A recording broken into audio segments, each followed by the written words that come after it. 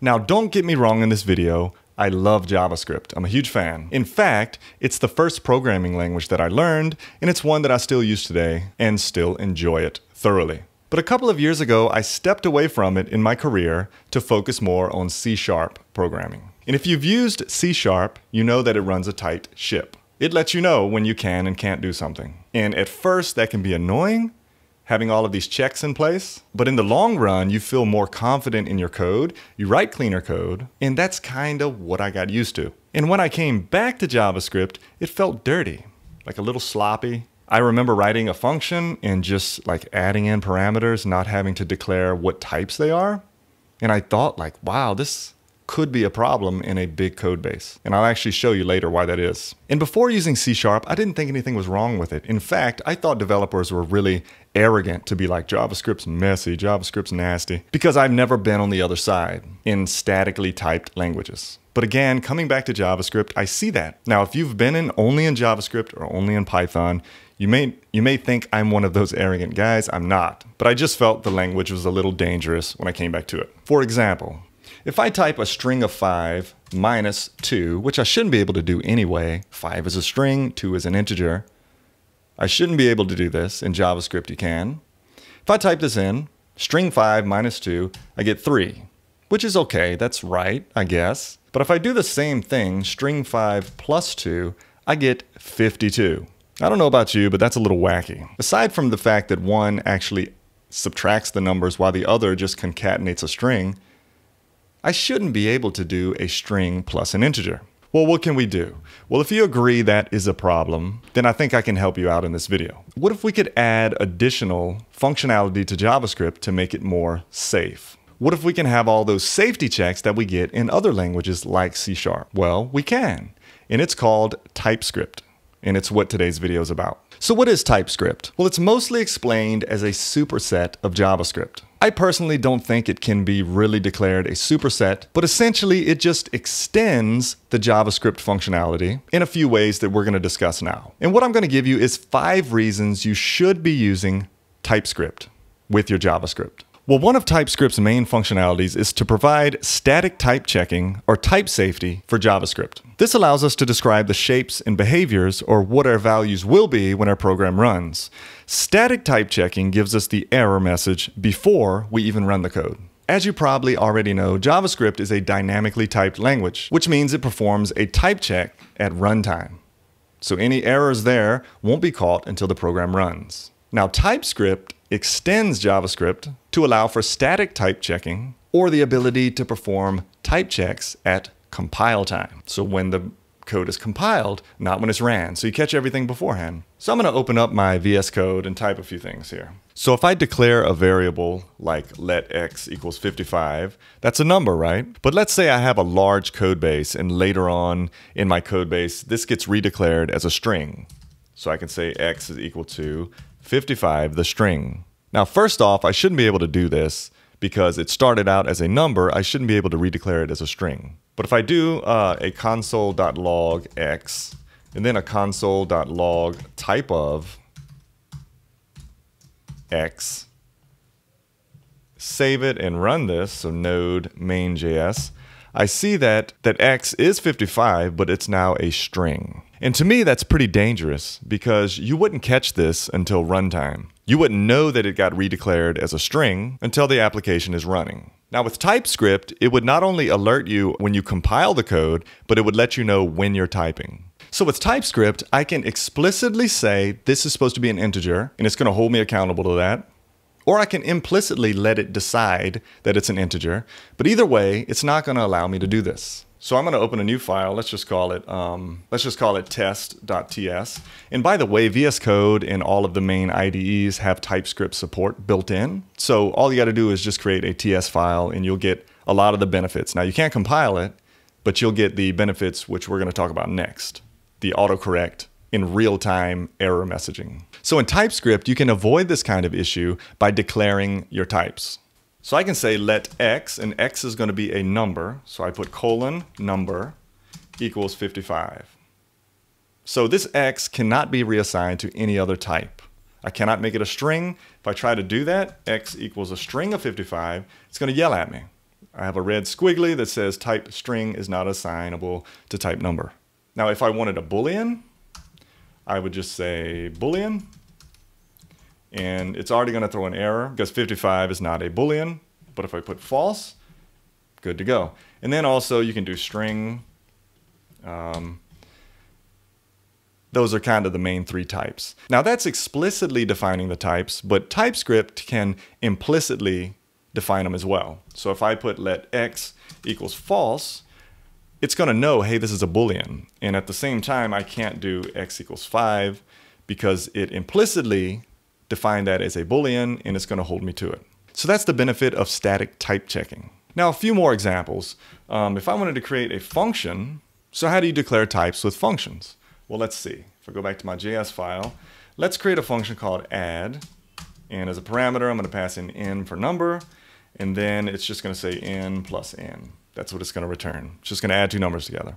So let's console.log this function. So I'm going to say add, and then I'm going to pass in like 5. And it should say 5 plus 5 is 10. So if I run this, it's going to give us 10. But what happens if I accidentally passed in a string? And so 5 as a string, what's it going to give me? 10? No, it gives me 55. So if you start something out as an integer, and then you get deep in your code base and something comes in the wrong format, and you're like, oh, it's just a string, it'll add it up fine. Well, it will add it up, but you won't know that that number will be way off from what it's supposed to be. This is supposed to be 10, it's showing 55.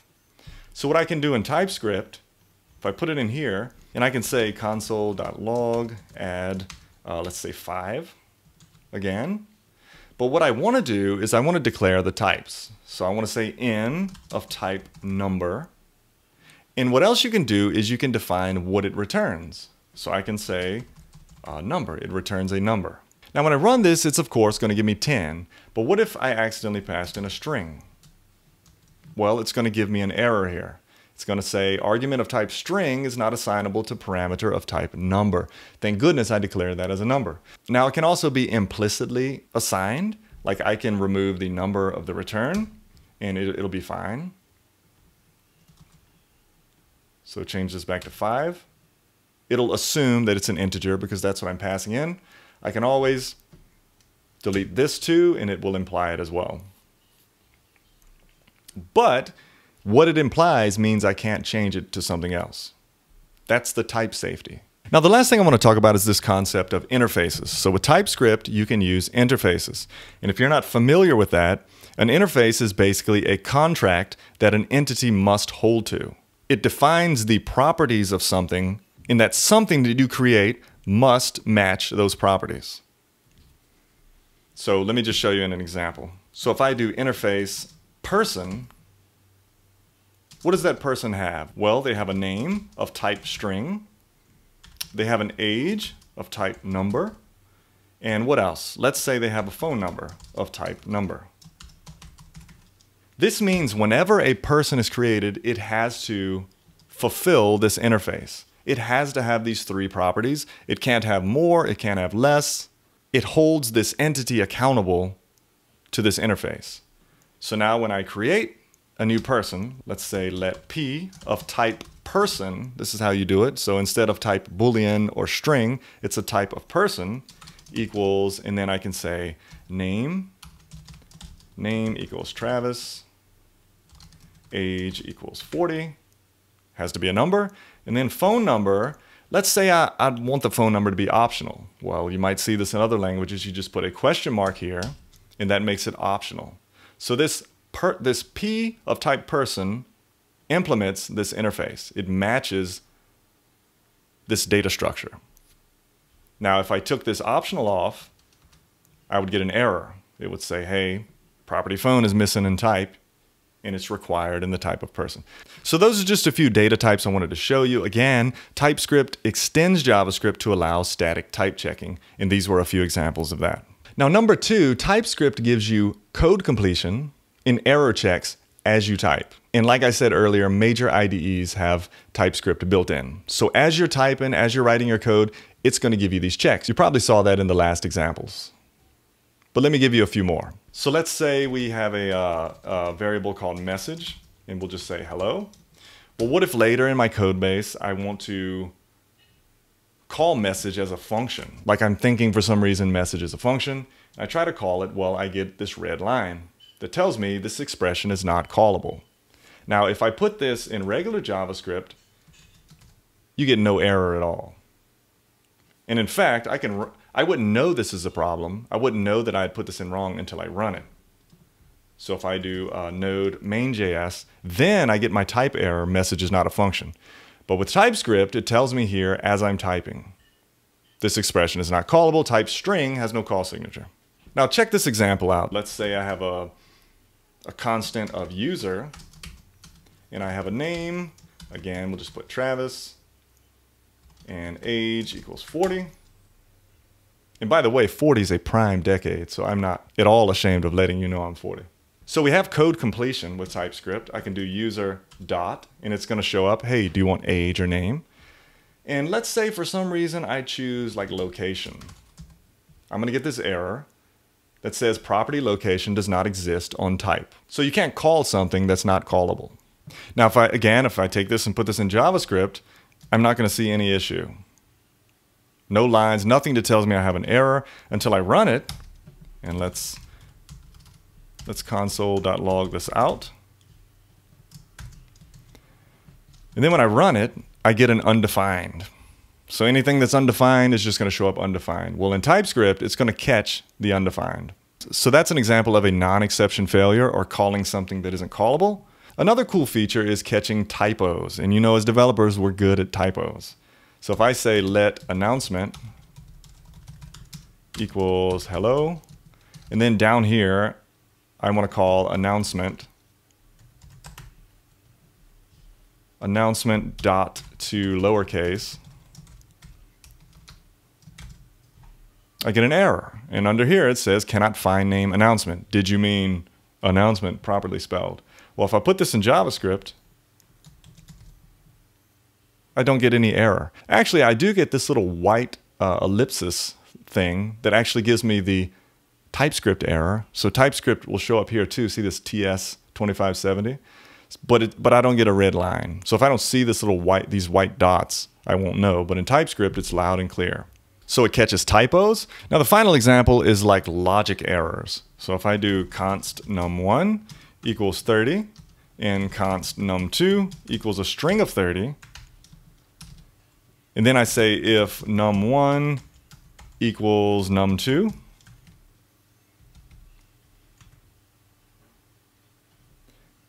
then console.log the word match. I'm going to get this red squiggly that says this condition will always return false since the types number and string have no overlap. Now if I put this in JavaScript, crickets. It doesn't catch it. Like this will never be true, this will always be false, so this will never work. You don't know that. And then if you actually run it, it still doesn't matter because it's not going to catch anything. It's just never going to work. In TypeScript, it's going to catch it. It's going to let you know, hey, this will never be true. Like this will always be false. And in other languages, that would tell you, hey, well, I need to return something else, like not a match or something like that. So anyway, the point of all this is that real time while you're typing, TypeScript will find your errors. It will help you with autocorrect and it will point out your errors. That JavaScript will not, because JavaScript doesn't catch them until runtime. All right, number 3 will be quick. TypeScript allows you to use your ES6 and ES7 code before browsers support it, because it actually compiles down to JavaScript. And that's one neat thing about TypeScript. It just compiles down to regular JavaScript. It has its static type checking. It checks all of this stuff while you're typing. It helps you out. And then when you compile it, it compiles to regular JavaScript. So you can use ES6 and ES7 and whatever the latest JavaScript is, and it compiles it down to a JavaScript that browsers accept. Now, the compiling part of JavaScript takes a package. So let's go back to VS Code. So to be able to compile TypeScript, you need to install the npm package. So you can go npm install -g TypeScript. This installs it globally on your machine. So make sure you run that. And once that's installed, to compile your TypeScript into JavaScript, you simply type tsc and then whatever your TypeScript file name is, test.ts, and it's going to create the JavaScript equivalent file. So when I run this, it's going to show me my errors. If num1 equals num2, you see this red line, and it tells me this will always return false when I compile it, but it still compiles into JavaScript. So you might be thinking now, wait a minute, there's an error in TypeScript. Why did it successfully compile into JavaScript? Well, that's another neat thing about TypeScript, and it's going to be number 4. So number 4 is that it's optional. You can add types as needed in TypeScript. What that means is you can take your regular JavaScript that runs fine, you have some JavaScript, runs great, you can take that and move it into a TypeScript file, and even if TypeScript picks up the errors, throws a bunch of red lines, it will still compile successfully into JavaScript. Now you might be wondering, well, what's the point then? Well, TypeScript wants to give you the flexibility to incorporate it into your project without breaking anything. It assumes that you know best. So you can actually just use the TypeScript part of it and introduce types and type checking as needed. Or if you want to keep it really, really strict, you can let it know to do that too. If we look back here, I have this problem in my TypeScript file, that this condition will always return false since the types number and string have no overlap. But when we compiled it into JavaScript, it looks great. So again, you can take your JavaScript, put it into TypeScript, and just put in the checks over time as needed. Now, if you do decide that, hey, no, I want TypeScript to be completely clean before it compiles successfully, then you can do this. You can say TSC, then you can put -- no emit on error. And then your file name, which is test.ts. And when you run this, it's not going to compile. Like, let me delete my test.js. Move to trash. Let's see if it creates it. So if I run this, it's not going to create it because there's an error. So you can force it. But again, a lot of people want to introduce TypeScript gradually and maybe on a selective basis. So to do that, again, tsc test.ts will compile into this test.js. And then when you run your app, you want to use your test.js, of course, as your main JavaScript file. And then in your build process, you'd want to run your TypeScript to compile into JavaScript. And number 5 is that it's becoming more and more the standard with front-end development. So if you go on LinkedIn now and look up React jobs or front-end developer jobs, you're going to see 8 times out of 10 TypeScript in there. Because as companies have developers build out their code base, they want to make sure that code base is safe, and that it's clean, and that it's checked over well, and that as it grows, it's dependable over time. And they're seeing that, hey, with this TypeScript addition, our JavaScript is a lot cleaner, it's less buggier. So they're putting that on their job postings more and more. In addition to that, if you come down to the bottom of the TypeScript page, you'll see that in the 2020 developer survey, TypeScript was the second most loved programming language. In fact, the 2021 survey, it was also second under Rust. And then over here, TypeScript was used by 70%. And over here, you'll see that TypeScript was used by 78% of the 2020 State of JS respondents, with 93% saying they would use it again. People love TypeScript. They like the functionality that it adds on to JavaScript. And because of all this, I think it's a very good idea for you to learn it. So the next question is, how do you learn it? Well, there's a lot of great tutorials out there on YouTube. I thought about making one myself, but there's a lot already. If you want me to make one, let me know. Otherwise, go out there and learn it because it's really important. That's all I have for you today. I hope you enjoyed it. If you found it helpful, click that thumbs up button, and I'll see you in the next video.